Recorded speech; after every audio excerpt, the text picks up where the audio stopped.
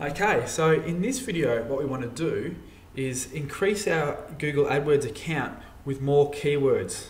What we want to do is add a few more ad groups in here and throw in those extra keywords that we want to target. Now these are the category level keywords that we selected very early on in the process of setting up our WordPress direct blog.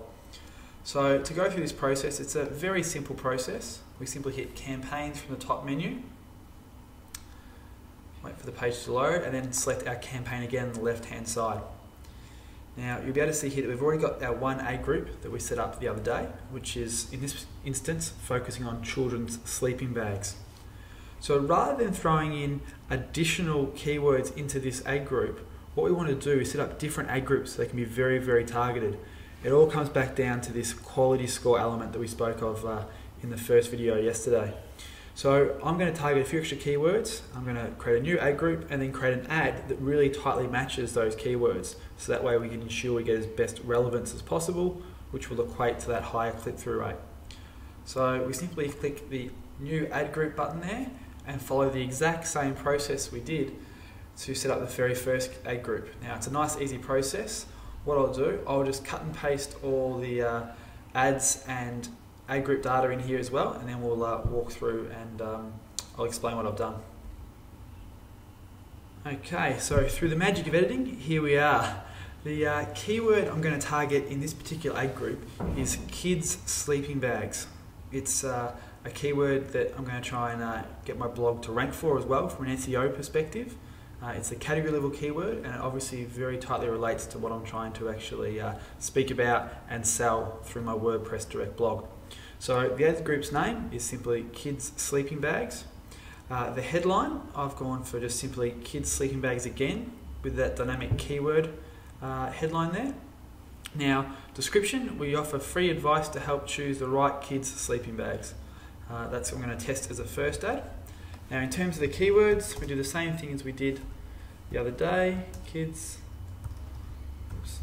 sleeping bags. We want the phrase match of that. And we want the exact match as well. Sleeping bags. So they're the keywords we're going to target here. And again, the maximum cost per click, I'm going to again select 65 cents to start with. And all I need to do is hit save this ad group. Now this will create this new ad group for me, and it throws me straight into the keyword list. So there's the keywords we've got, and we're trying to target here the three variations of the phrase kids sleeping bags.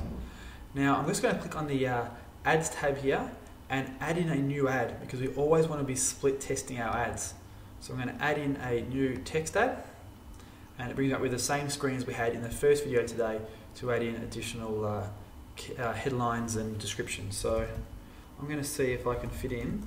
No, I can't fit in my looking for style headline, so I'll just keep it as kids sleeping bags again. This way we'll ensure we get that bold listing as well.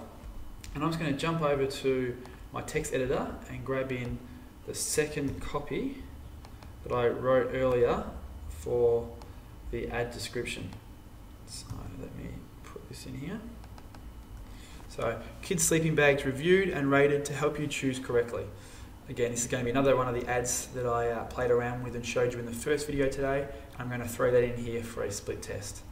So I've put that in, I hit save, and then both my ads are in there along with those keywords.